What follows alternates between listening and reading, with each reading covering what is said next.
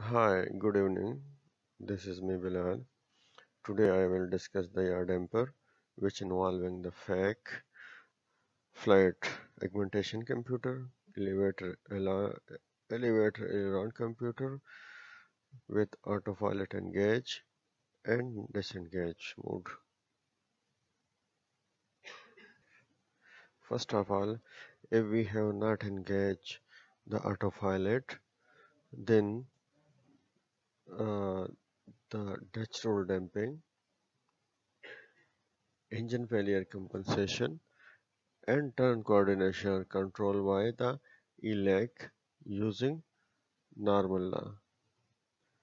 In this condition, when the autopilot is not engaged, and if we lost the both elevator aileron computer, then the yaw damper order are lost and just the Dutch roll damping alternate law is available using the air data inertial reference system via flight augmentation computer. So this is the short description when we have the autopilot engage and disengage. So at that condition the ELAC function. Okay. Now when the autopilot is engaged, the same function of yaw damper order are controlled by the flight augmentation computer except the land mode. As you see from this diagram, in land mode, the land mode is controlled by the flight management and guidance computer. So when we have the autopilot engage, all the function of the yaw damper order are controlled by the flight augmentation computer except in land mode, which is controlled by the flight management guidance computer system. When the autopilot is engaged, Dutch roll damping law is given by the flight augmentation computer using air data inertial reference system.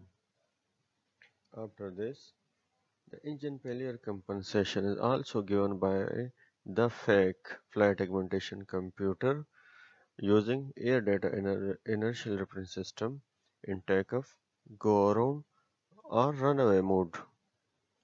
Similarly, turn coordination computes the yaw order given by the flight management guidance computer roll order. After this, when we switch to land mode, in land mode, the flight management guidance computer yaw order control the yaw damper actuator via flight augmentation. Means in land mode, the flight augmentation computer control the yaw order by flight management guidance computer to yaw damper. Now a short look to the rudder trim control panel.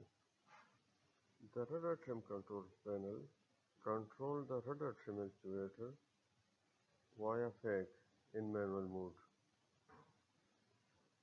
After manual mode, now in auto mode, the rudder trim is controlled by the FAC in auto mode. In this mode, the engine failure compensation and turn coordination is controlled by FAC. So guys, this is a short brief about the yaw damper and rudder trim control in manual and auto mode.